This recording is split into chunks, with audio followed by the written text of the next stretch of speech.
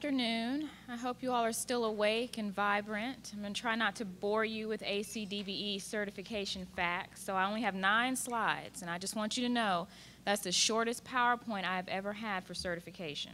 Okay? So I'm going to try and stretch it here. Basically, what our organization does, we're the North Central Texas Regional Certification Agency. We provide the certification services for the North Central Texas area for MBE, WBE, DBE, and ACDBE. Today I'm going to speak to you specifically about ACDBE, since that's how you have to be classified if you plan to be a concessionaire here in the airport. Okay? Now, we don't fill out the application for you. We don't tell you how to put your company together to get certified. We basically educate and counsel you through this process of certification. Our services are free. Consultations with us are free. To come sit in the office and just have a cup of coffee is free. So anytime you have questions about certification, please give us a call, and we will be more than happy to help you through that process. Now, an ACDBE is a firm which is 51% owned and controlled by one or more individuals who are both socially and economically disadvantaged. The two key words there are socially and economically, okay? Social disadvantage speaks to you being either a woman or a minority, and there are several minority classifications that we look at. You have Black Americans, Hispanic Americans, Native Americans, Asian Pacific Americans, Subcontinent Asian Americans, or other minorities that are found to be disadvantaged by the SBA. The economic disadvantage speaks to the owners whose ownership percentage is being relied upon to apply for the certification, so those 51% owners, their personal net worth, and it cannot exceed $750,000. That excludes the applicant firm and your permanent resident, along with half of the marital assets. Now, for the ACDBE program, there is a personal net worth statement that you have to fill out. And on the next couple of slides, I'm going to get to some of the exclusions that are allowed if you apply for ACDBE certification. Now, the size standards for ACDBEs, April 3rd, 2009, there was a new rule that was passed. It raised the 3-year average gross receipts to $52.47 million. The following specific companies, car rentals, have a size standard of $69.97 million. Banks and financial institutions have a $1 billion in assets threshold. Pay telephones, 1,500 employees, and automobile dealers, 350 employees. So these are some of the size standards that differ from that top rule. Now, the personal net worth statement. For this certification, it does require that you provide both the company and your personal tax returns. For the ACDBE certification, we're going to need your personal taxes for the past 3 years, along with W-2s of both the majority owner and spouses. In addition to that, if that 51% owner owns 51% in any other company, they have to include that on their personal net worth statement. Now, there is a $3 million exclusion that is specific to ACDBE applicants only. That excludes the finances that an applicant demonstrates are necessary to obtain encumbered to enter or expand businesses. These are going to be personal assets or contingent liabilities. Now, the exclusion has to be real and it has to be present. So you cannot exclude something that is going to be used in the future for you to either start up or renovate your particular concession.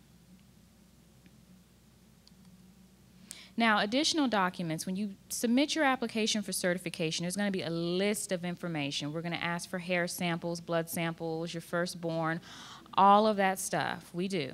But in addition to those documents that you have to send in for the regular DBE certification, as an ACDBE, you will also have to provide us with concession contracts or other contracts that your firm has received. And if you have not received any contracts, then we want to know what types of work your concession prefers to operate. Because we have to make sure that if you say you're going to go into the airport and you're going to be a news and gift stand, then we want to make sure that you're going to provide that specific service. We're not going to certify you for news and gift stands and you come into the airport and you're selling cookies and bagels and things like that. So we have to substantiate and verify what your primary product or service is going to be. Now, the certification process takes about 60 to 90 days from the date that the application is received complete. That is a very key word, complete. So if you send your application in and it's not complete, that 60 to 90-day processing time does not begin. When we get your application, we're going to perform an initial review on it to make sure that everything is there that's necessary to do a final review. If there's anything that we're missing, you're going to get an email from us that's going to identify the documents that you need to submit in order to make your application complete. If it's complete when we get it, then you're going to get a lovely email that's going to say, congratulations, here's your affidavit number. It's going to be 60 to 90 days from this date. Okay? So the key is to get it in complete. That's why I stress, please come and see us if you have any questions regarding the application or the documents that you need to send in. Now, along with that personal net worth statement, we're going to contact client references that are going to verify that you are who you say you are, you're doing what you say that you do. And we're also going to conduct a site visit. That is a requirement of the Federal Register that we do a site visit on all certified DBEs and ACDBEs. We will come out to the primary place of business, and we will also visit you at your concession. Okay? Now, the benefits of certification.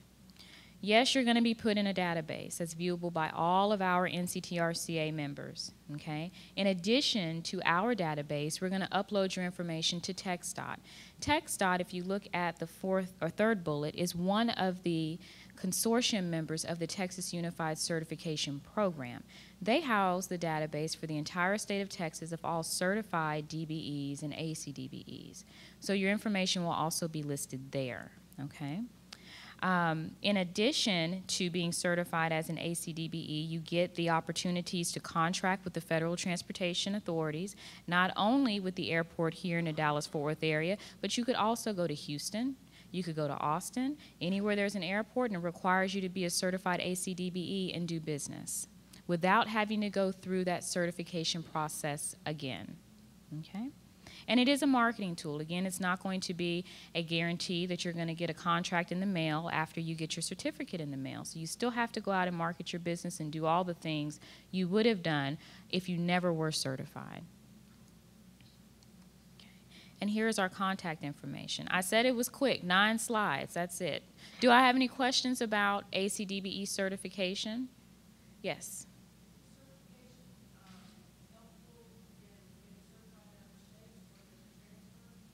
Yes, if you're certified as a DBE or an ACDBE in your home state, there is a streamlined process that you can go through with any other state. They'll basically ask you to fill out their application for their particular state. You'll send them a copy of your certification.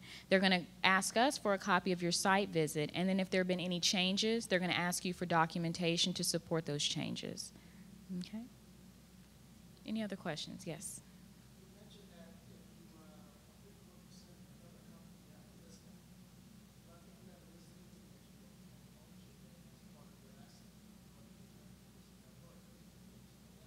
For the certification for DB and ACDBE, we're interested in the 51% ownership that you have in any other firms.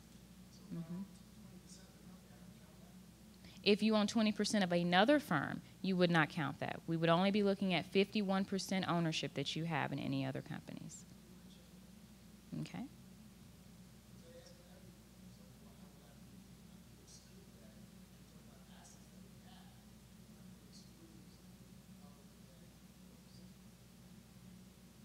Okay, I'll have to look at it, but that's the rule that stands right now. Yes.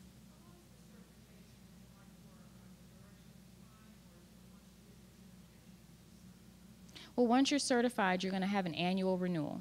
So you'll come in each year just to let us know if there haven't been any major changes. If at any time during your certification anything changes, you need to notify us as soon as possible. That includes contact information. It includes you providing additional services from what you were originally certified in. Okay. Any other questions? All right. Well, thank you very much.